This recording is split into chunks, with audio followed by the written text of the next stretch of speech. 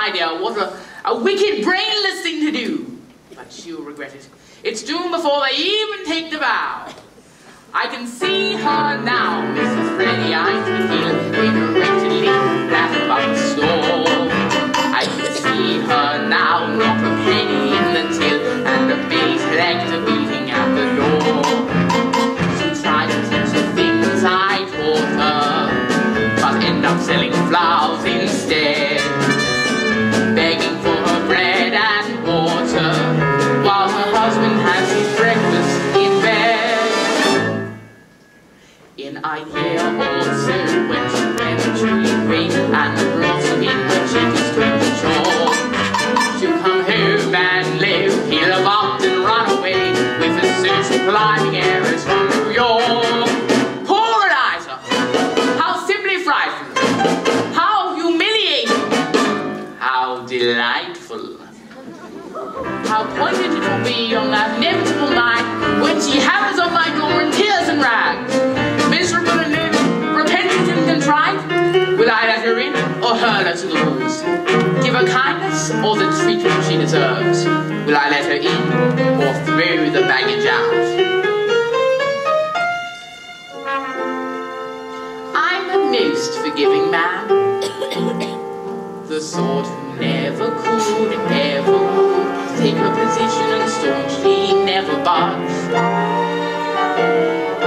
Just a most forgiving man. But I shall never take her back. If she were falling on her knees, let her promise to atone, let her shiver, let her move. I would slam the door and let the hellcat breathe.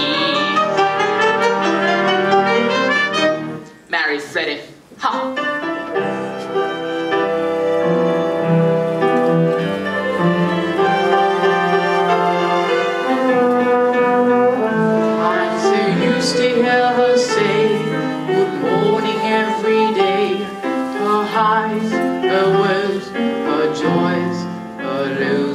Second nature to me now,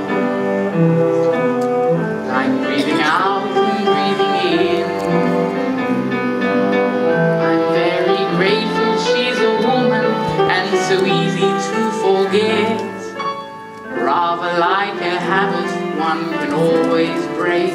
And yet I've grown accustomed to the trace of something in the air, accustomed to her face.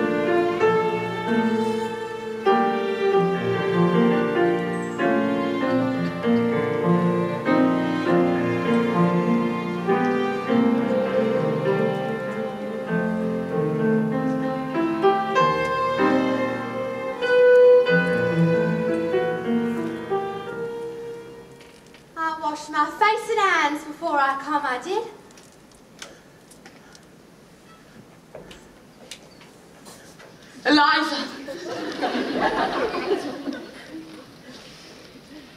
Where the devils are my slivers?